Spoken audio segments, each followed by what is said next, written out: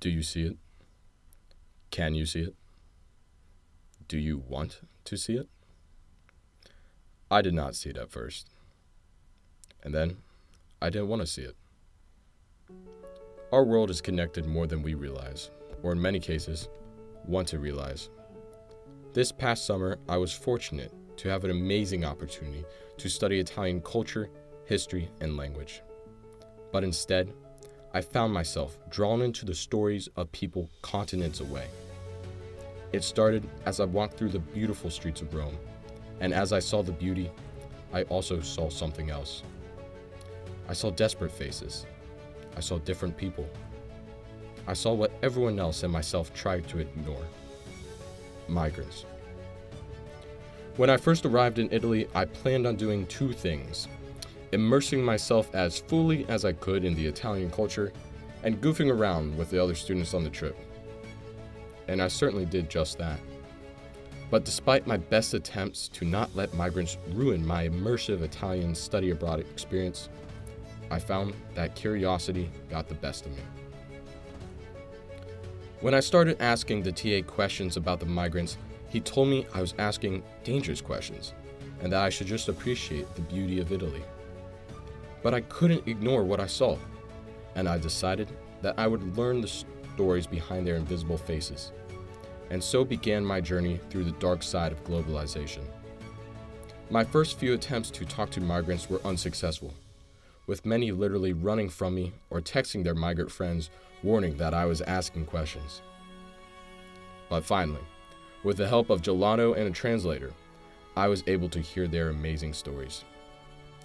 These men and women had fled from crushing unemployment and violence in Africa to find wealth in Europe for their families. Their journey begins in crossing the dangerous deserts in Western Africa to get to Libya. One half will die before they even reach the Mediterranean. Once they reach the sea, they must pay a human trafficker thousands to put them on a boat meant for 30 with 200 others. Most will die at sea, either from capsizing or from attrition.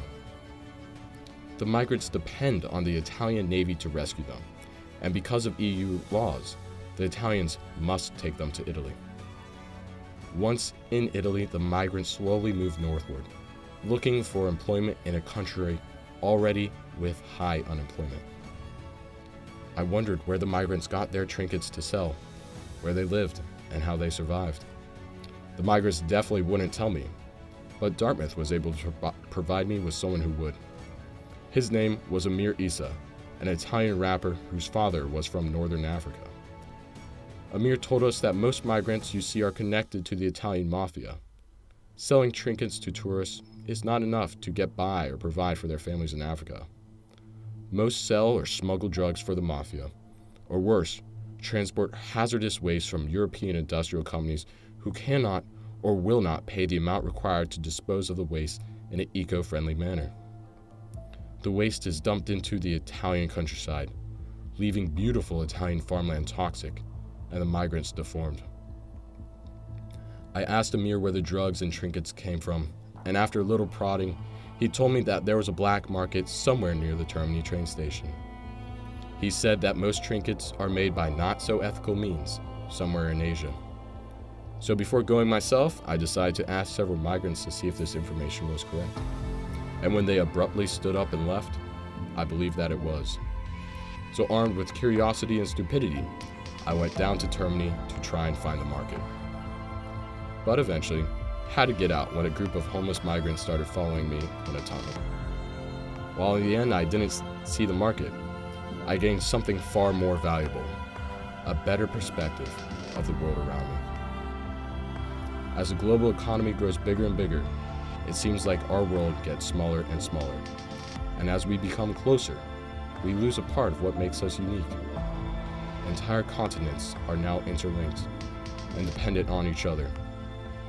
Today, I keep with me that one simple bracelet as a reminder of the hope and the dreams of people thousands of miles away.